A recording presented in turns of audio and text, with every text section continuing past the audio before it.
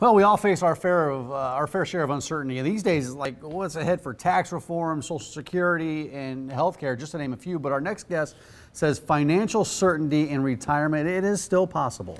Omaha's retirement strategist Darrell Bryant is here to explain.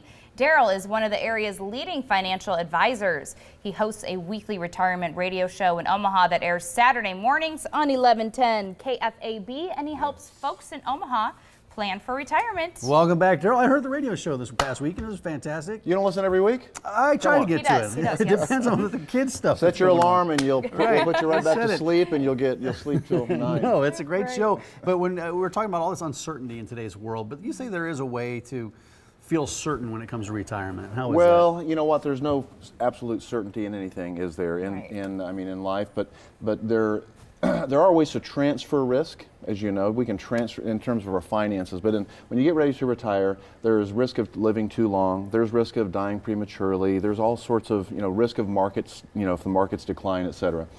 So where it comes to your finances, you can transfer risk to a bank, you could transfer risk to an insurance company. You're probably going to get a lower rate of return for doing so, right? But most people don't do that. Most people stay in the markets. So what do I mean by that? That means the stock market, bond market, real estate market, commodity, markets, etc., international markets, and that leaves their stuff at risk. Well, what steps then can we take to achieve the financial certainty in retirement? Okay, so funny you should ask, because I have a demonstration. I see this. We love demonstrations. I had no idea you were going to ask me that question. We love colors. You had no idea. No. Okay, so here's the thing. Most people, for example, yesterday, have a client comes in the office and he says, you know what, as usual, this is a very common conversation at my conference table.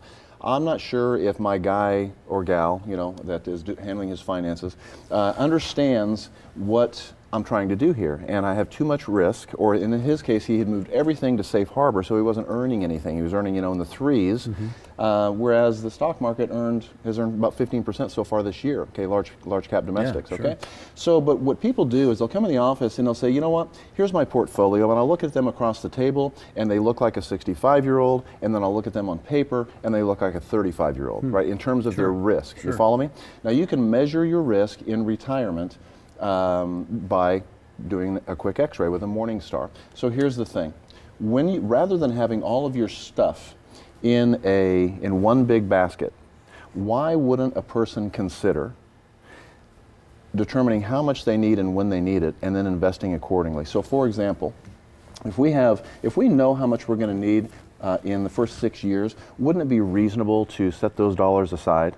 All right? Sure. And just make sure that they're safe. So we're going to use a stoplight analogy here. So for the first 6 years, that income supplement that you need for the first 6 years, we're going to say stop with the risk. Okay? Are we going to have a lower rate of return? Probably. But we can't handle a decline, right? Okay? So you're not trying to grow that basket of money as fast. Not so much. So we might even exhaust that over a 6-year period of time.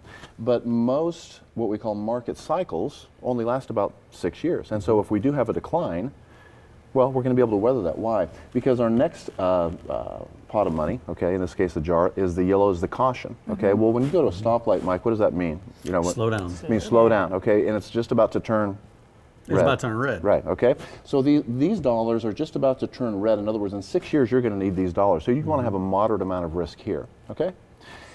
Then, once we determine how much we need to have in the red jar and how much we need to have in the yellow jar, well, now that gives us the green light to be more aggressive with those dollars that we know we don't need for maybe 12 years. Right. And so if we'll do that, we can more effectively manage our dollars, and in other words, we don't want to look at ourselves as a 65-year-old. We want to look at our dollars as when do I need these dollars, and then invest accordingly. So it's not about age, it's about where am I in proximity to retirement, right? Or where am I in proximity to needing these dollars.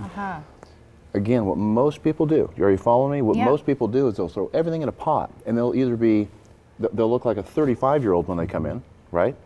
That's dangerous, isn't it? Very dangerous, because if this declines, we've got a big problem. What if we found out that your portfolio could decline by 50% if we had a repeat of 2008? Wouldn't you want to know that about your portfolio? Well, it's very common. On the other hand, we don't want to run for cover and just put everything in safe harbor.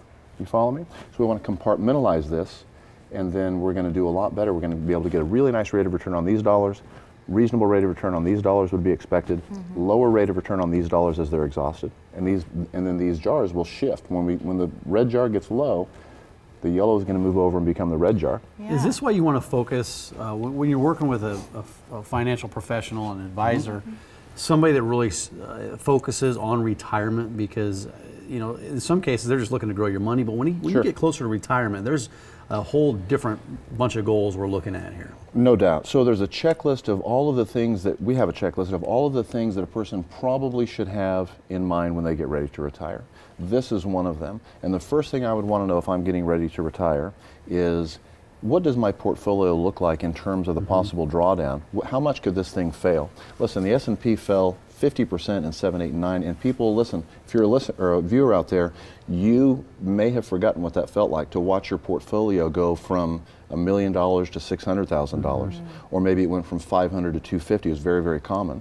We would not want that to happen while in retirement, would we? No. The way to safeguard against that is to do this compartmentalization. Okay, but you got to do some math first. Yeah. Right. Well, if you are nearing retirement or are already retired and you are still feeling uneasy about whether or not you have a solid financial plan in place to get you through retirement, you can get a complete planning review with Darrell and his team. Yeah, the review is complimentary today for qualified Blend viewers, and here's the number you can see right there on the screen, 402-932-2141. Again, it's 402-932-2141 to receive a complete planning review, and you got to be close or nearing retirement to qualify for this. You can also visit Darrell's website for more information, dbryantretirementstrategies.com. Yeah, I don't think people are going to forget that 2008-2009 period. That was a You scary better time. remember, because you know, it's just a matter of time. We're way into an expansion, and we must eventually contract, so be careful out there and do the math, and just give us a call. We'll show you how to do it. Absolutely. Well, thanks for that demo. Thanks, Darrell. It puts it into perspective. It does. I hope so. Thank you. Thank you. Well, I guess